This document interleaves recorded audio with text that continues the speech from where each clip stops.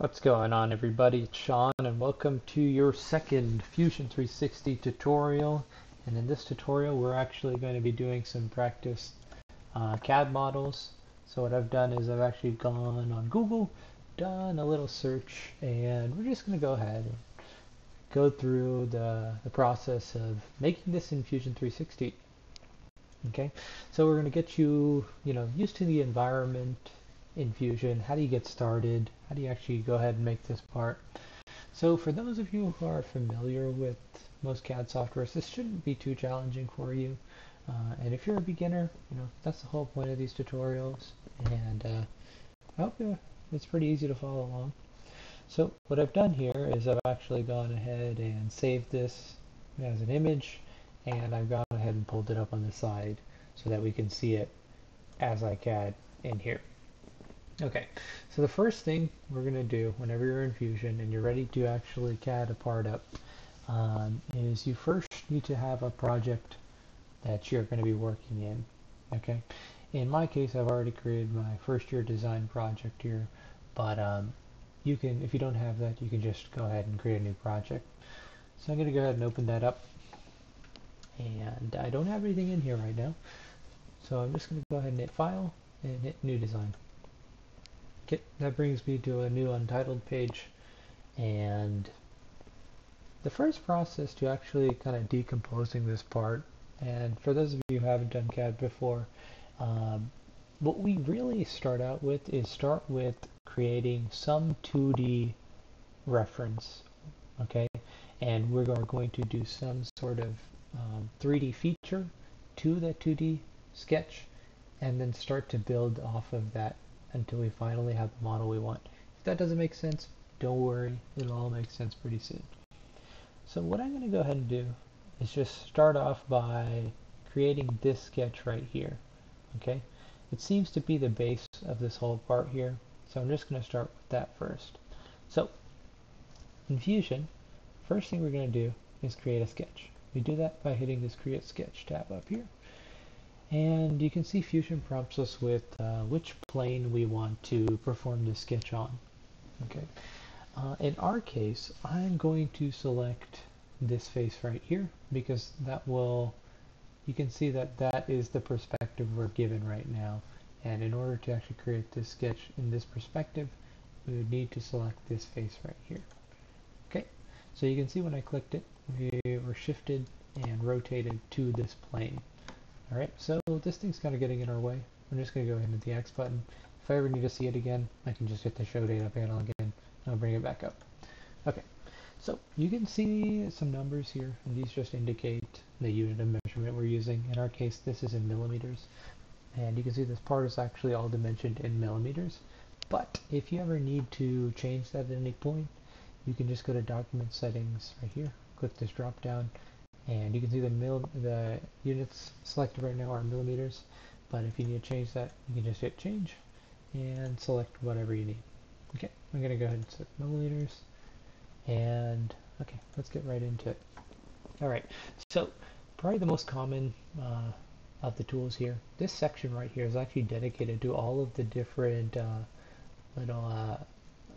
little vector tools or lines that we can use to create different 2D sketches. The most common one is probably going to be your line tool. This way you can actually create individual lines, and like let's say we want to make this line right here, you can just specify, okay, I need it to be 10 millimeters, and if I wanted to give a degree value to it, say 45, you can see that it automatically gives me that value. I'm going to leave it at 0, hit enter.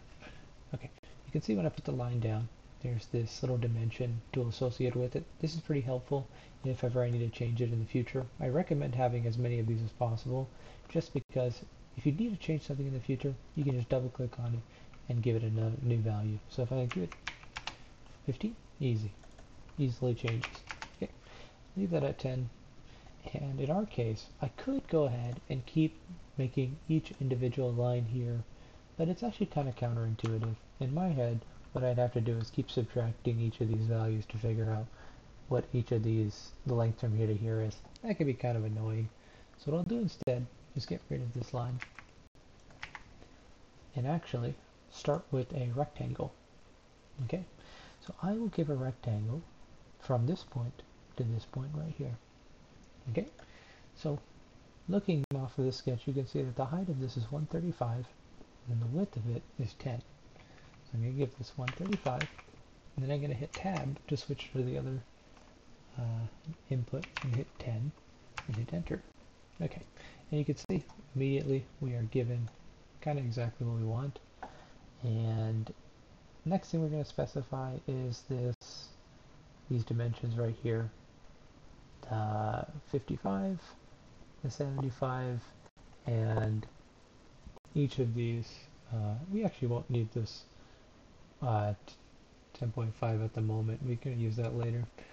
But for things that are, in our case, are just, they don't actually, aren't going to be used for the actual sketch itself. If I'm just making a line, let's say I want to, specify the center point of this line, and I'm using a line like this, I can just use a construction line just by clicking this, and you can see it now as a dotted line instead of a solid line.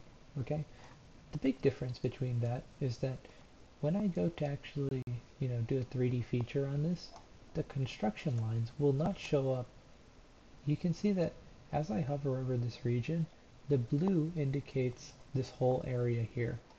Now, if I use a solid line instead of this construction line at this exact same point, you can see that as I hover over this region and hover over this region, these two are separate of each other. This only happens when you are using a regular line and not a construction line. Okay, so if you ever need to just, indicate a specific dimension or a specific line, these little construction lines are pretty helpful. Okay, in our case, I'm going to use them to actually mark some dimensions as indicated on here. So you can see that as I move across this line, you'll see a little triangle show up. Okay, these triangles will actually indicate, I actually have an extra construction line here. I'm just going to go ahead and hit the delete button on that. And you can see as I hover over it, where the triangle shows up is actually the center point of this line right here. Okay, I'm going to use this center point, and using a construction line, I'm actually going to specify this length right here. But because I'm starting from the center point, I need to use half of that value. So Fusion will actually allow you to do math inside of the unit, inside of the input. So if I say divided by 2, it automatically scales it to what I need it to be. Okay, so I've gone ahead and I've got my value right there. And then the next value is 75. I'm going to do the exact same thing. I'm going to say 75 divided by 2. I'm going to hit enter. And I'm just going to start reorganizing these lines so it looks cleaner. Okay, so I have the two lines here. And make sure I got this right. 55 and then 75 divided by 2. Yep, that is correct.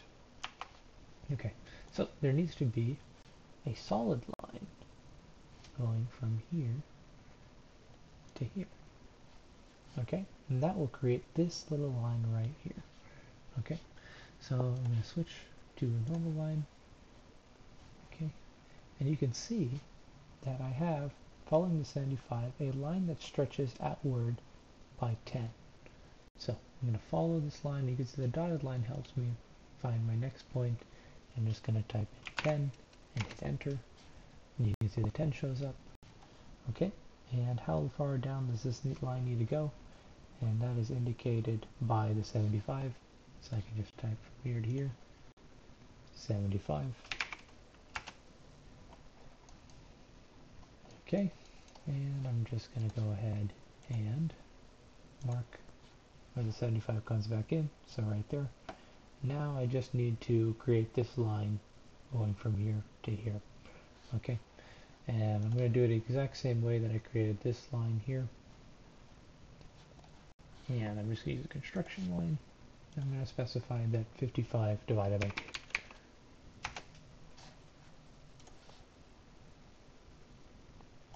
Okay, so again, we're creating this line right there.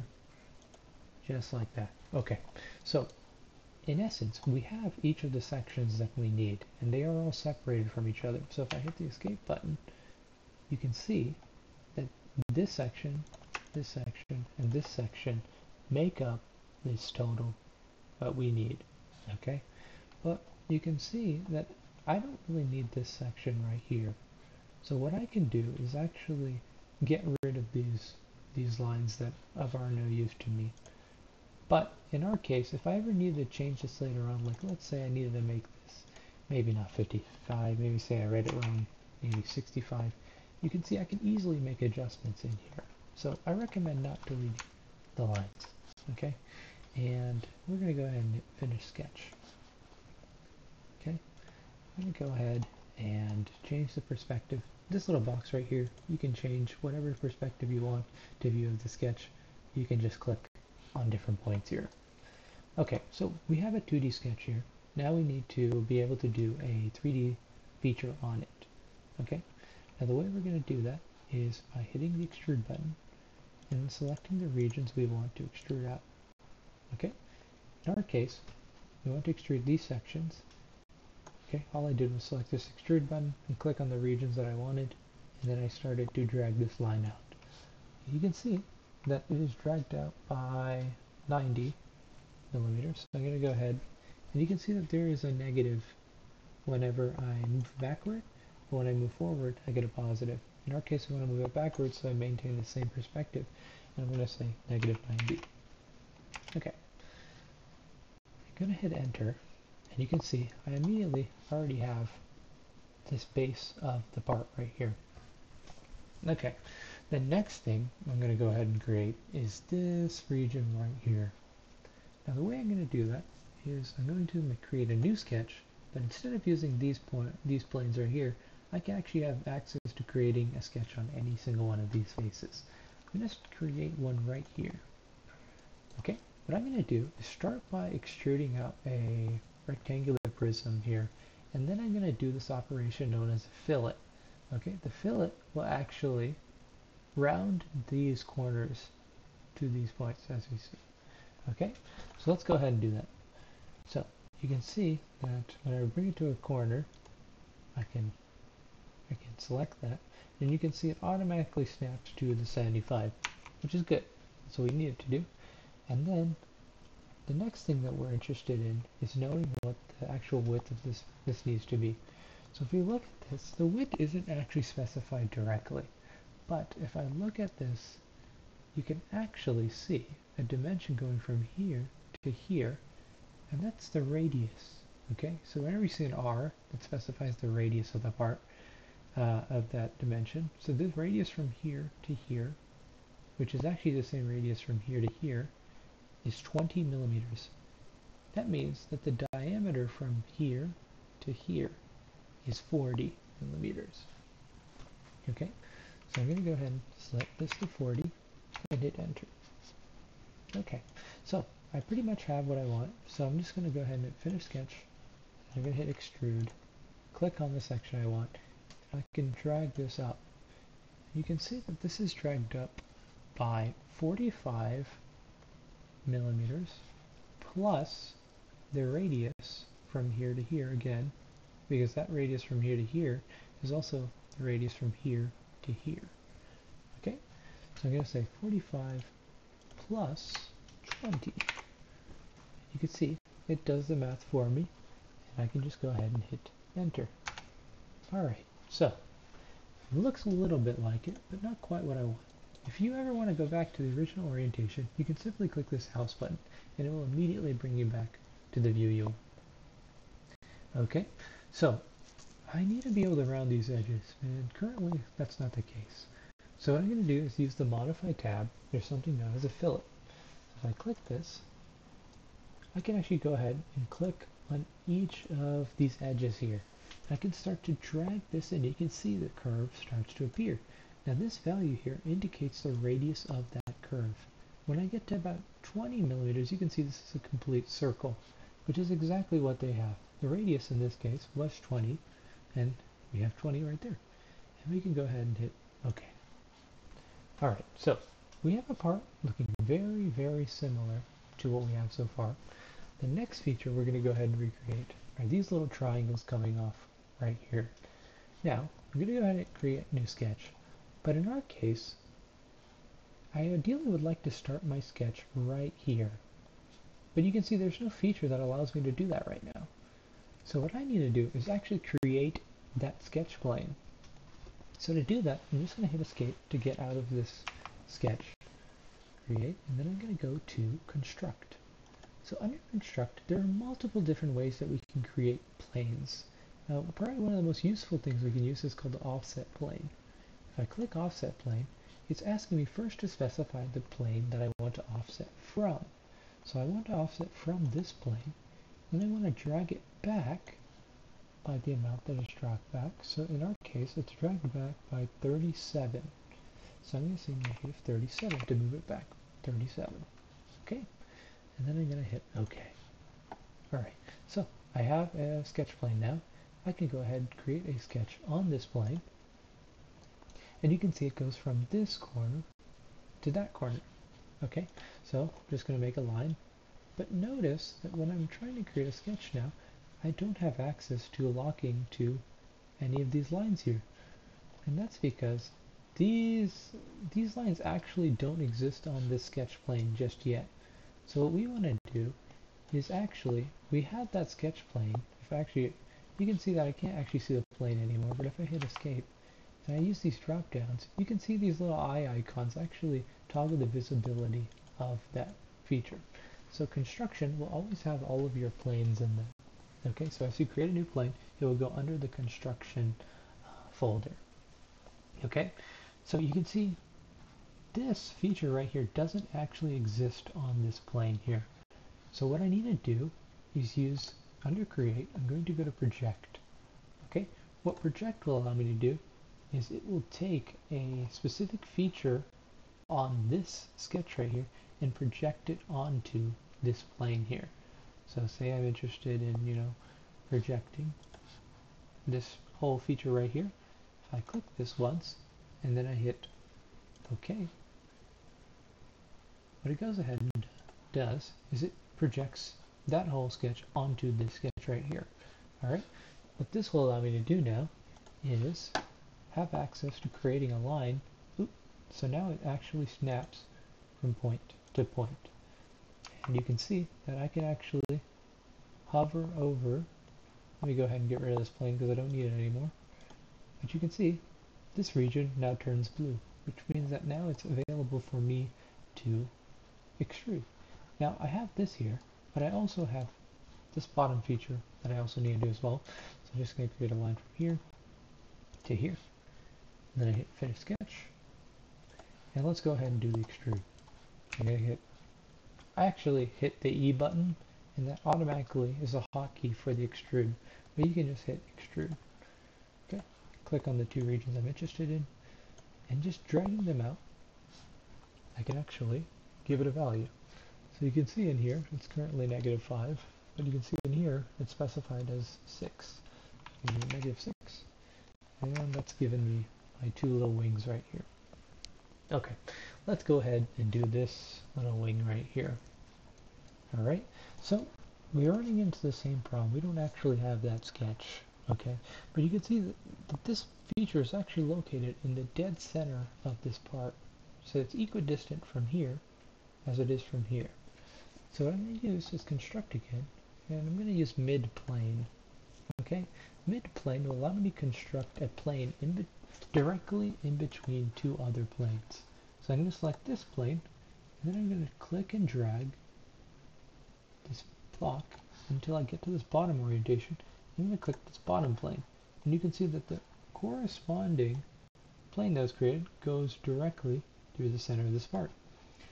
And that is our mid-plane. I'm going to hit OK, and great. So I have a mid-plane now. So now I can go ahead and create a sketch on this mid-plane. And you can see this is my orientation. But just like I said before, I don't actually have access to locking to a lot of these features. So what I'm going to do is first project. So I'm going to project using this, and I need this as well. And so I projected all of these, and I hit OK. And you can see that this goes from this point right here all the way to the center right there. So what I'm going to do is click from here, do right there. Okay, and you can see it's blue now, so I have the ability to extrude this. If it does not turn blue, remember that means that you cannot extrude it. As much as you will try, it will not allow you to select it during the extrude. Okay, gone ahead and selected extrude. Going to go ahead and click on this line, but notice that if I'm in the center and I drag by 6, this is not symmetric anymore, and we need to maintain this to be symmetric. So instead of using the directionality of this being one-sided, I'm going to say symmetric. Okay, and you can see the measurement. I can either specify doing like 10 millimeters this way, and it will also do 10 millimeters the other way, or I can just give it the whole length and tell it the whole length, which in our case is 6. So I'm going to say 6, and then I'm going to simply hit OK. Alright, so we are very close to having our complete part done. Now we're just going to go ahead and finish all of the holes in this part. Okay, so I'm going to go ahead and select create a sketch. I'm going to start here, and we're going to create this circle here. Now if I create a circle, you can see it automatically locks to the circle based on right here, and that's this circle right here. So I'm going to click, and you can see that the radius specified here is 20. Now when you see a circle with a line through it like that, that specifies that this is a diameter. So this is saying the diameter of this hole is 20 millimeters. Okay, that is the only feature on the sketch, and I'm going to hit the extrude button, but instead of dragging this all the way through the part, just like this, what I'm going to do instead is I'm going to say, under extent, instead of saying distance, I'm going to say to object, and then I'm going to specify the ending face. Okay, this is going to be really nice, because if I adjust the actual length of this to be something that was not the distance that I specified of the extrude, it will not cut all the way. But this will guarantee that regardless of whatever the length from here to here is, it will always end at this face. Okay? Alright, so the last feature we have left to do is our holes right here. Okay, so what I'm going to do is create a sketch. Whoops, seemed to already specify. I'm just going to go ahead and finish, and I'm going to go ahead and delete this little sketch that was made because I didn't actually use it. So I'm going to create sketch. I'm actually going to click on this sketch plane right here. Alright, so we now need to specify each of these holes and where they're located. Okay, now we did this one before, but you can see that we didn't use this number before, but this is 105 from the center. So I don't have access to this feature, so I first need to project. So I'm going to use the project. I'm going to select a lot of these. I'm going to hit OK. And this will get me access to the midpoint right there. I'm going to go ahead and use a construction line. And I'm going to give it the value 10, 5 divided by 2, because it's at the center. And okay, so that's at the height it needs to be. And you can see that the first line goes out 20. So I'm going to say 20. Oops, 20. And then the next center hole is at 50 from the 20. So I'm going to say 50. Awesome. And so now I can go ahead and create the circles, but I don't want to do it as a construction. Remember, this is a feature that I want to be able to extrude. So I click, and you can see that the hole diameter in this case is 12. So I'm going to say 12, hit enter, hit 12, and hit enter. And we're going to do the exact same thing. So we know that these are both at the same height. So what I can do is actually carry on. I'm just going to go ahead and from this point right here, making sure I'm using construction, I'm going to use that same dimension I used before, which is 1005 divided by 2. Then we're going to go out by 20. by 50. Okay, so last thing to do, add our holes here to here, say 12, enter, 12, hit enter, and we're going to finish our sketch. Last thing to do, just do our extrudes on each one of these, pull it out. But, like I said before, instead of giving it a specific distance, I will specify the extent to be object and then click on the face I want it to end and hit OK. Alright, so we pretty much have the exact same part here that we do before. Okay, now this is one way we could have created this part. Okay, now looking back, let's go ahead and look what we did, looking all the way. So down here, one of Fusion's most useful features is this little history bar. Okay, this history bar indicates all of the different steps we took to make the part. You can see we created a fillet, see we can't actually see the plane, but you can see that a plane was created after this step, created a sketch, created an extrusion, mid-plane, all the way through. So if at any point in your project you're not happy with how you created, or you're not happy with a feature that you did, you can actually edit the specific feature by right-clicking on the feature and hitting Edit Feature. Or let's say, I want to go all the way back to when this was a thing. Okay, and you can actually right-click, and you can actually hit Roll History Marker here. Okay, and actually not clicking this right. But you can actually, if you click on the right hand side of the history marker, you can actually delete all of the features after the history marker. And you can revert back to a different point. Okay, I'm just going to hit Control Z, and I have access to everything again. Okay, and that makes up our first run through of creating a part. We'll have some more so that you get some more experience creating some parts in Fusion. I hope you enjoyed. Feel free to like, subscribe, and have a great day.